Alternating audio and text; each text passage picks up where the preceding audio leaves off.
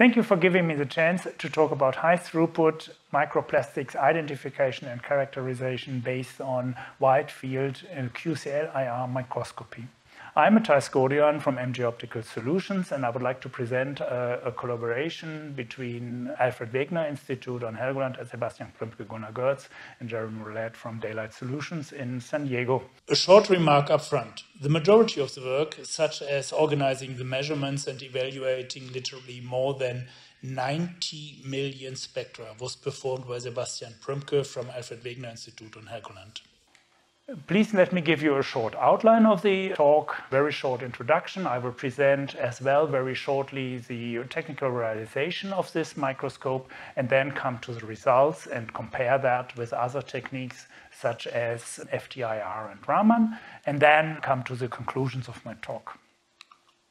Microplastic particles are ubiquitous. They are present even in the remotest areas of the world, and in order to investigate the effects on biosphere and humans, we have to characterize them chemically in order to see the toxicity. We have to characterize them as well in shape and size in order to judge how deep they go into the body. And we have to characterize them in counts and statistics in order to know how much microplastics are in the world. The accuracy of statistics scales with the amount of data available. So there is a need for high throughput measurement procedures in order to be sure that our models are precise. Please give me a short introduction into the system, how it's realized, how we achieve this throughput. We use a light source which is called QCL or quantum cascade laser, which gives you 5 orders of magnitude more photons per square millimeter compared to an FTIR glow bar or compared to a synchrotron. And we can use that to speed up our measurements by shorter exposure times, and even more by putting more pixels and distribute all the photons on more pixels, so we parallelize the process and achieve 230,000 pixels roughly compared to 16,400 pixels with an FTIR, so we talk about a factor of 16. In other words, with a glow bar, the spectrum is white and fluffy. Here we use a laser, and this laser is the key, because we compress the photons to one single wavelength and get the best signal-to-noise ratio.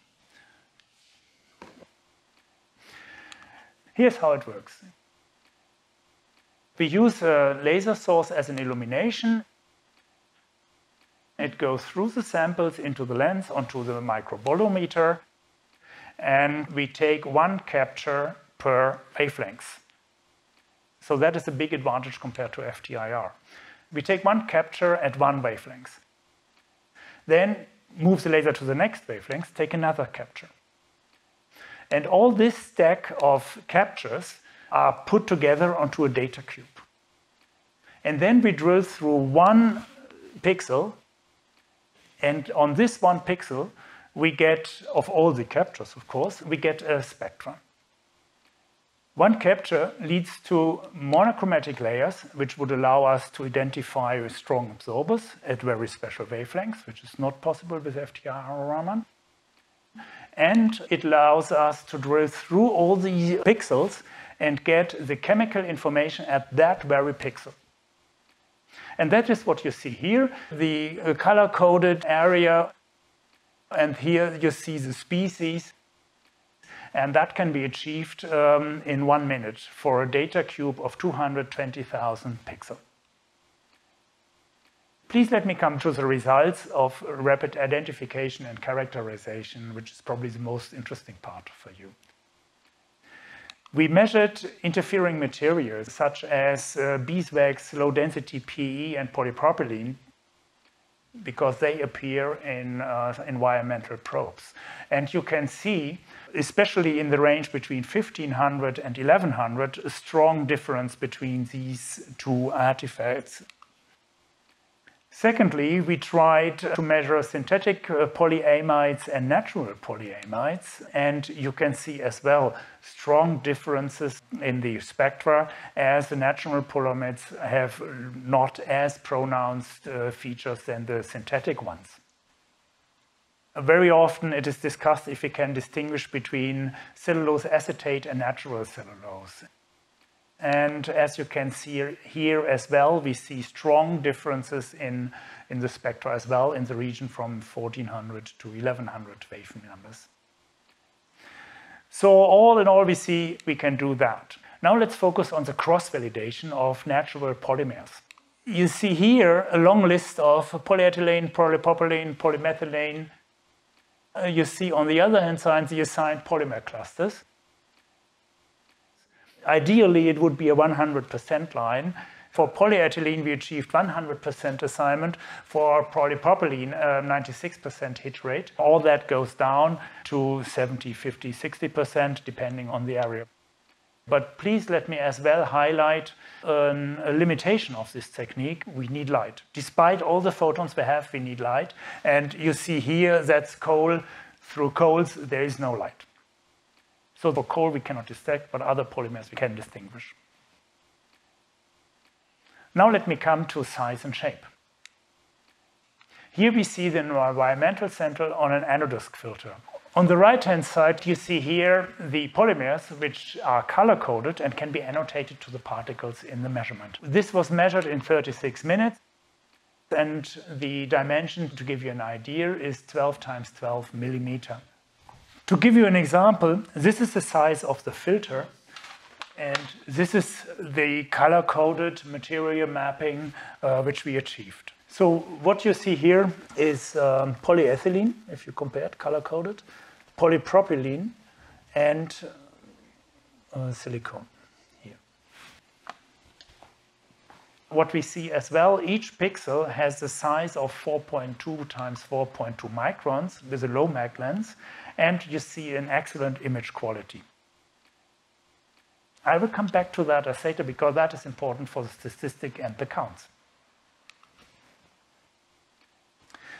For the statistic and the counts, we compared here the counts of particles depending on size classes.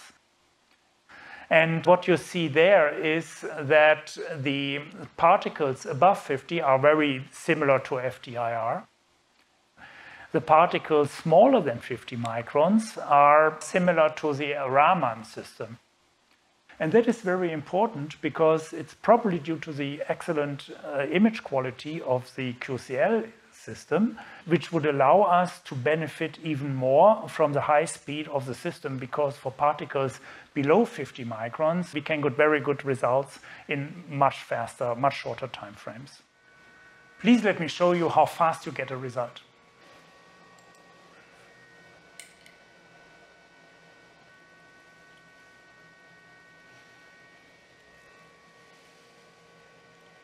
This took about 60 seconds. Just to give you an idea how it feels to measure with an FTIR.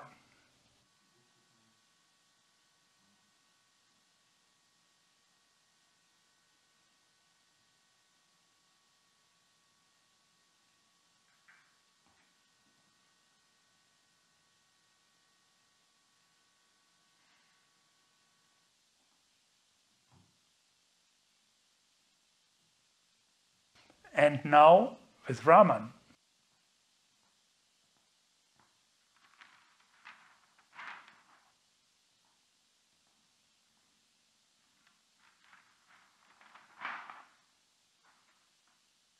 And now let me come to the conclusions. QCL-IR microscopy can speed up measurements by a factor of 10 compared to an FTIR. To give you an example, we can measure 12 times 12 millimeter environmental sample in anodisk filter in 36 minutes only. The spectra are very similar to FTIR. So all algorithms can be more or less applied to annotate the materials to the spectrum.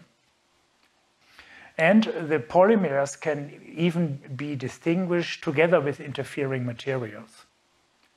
So that gives us as well a very good confidence of our measurements.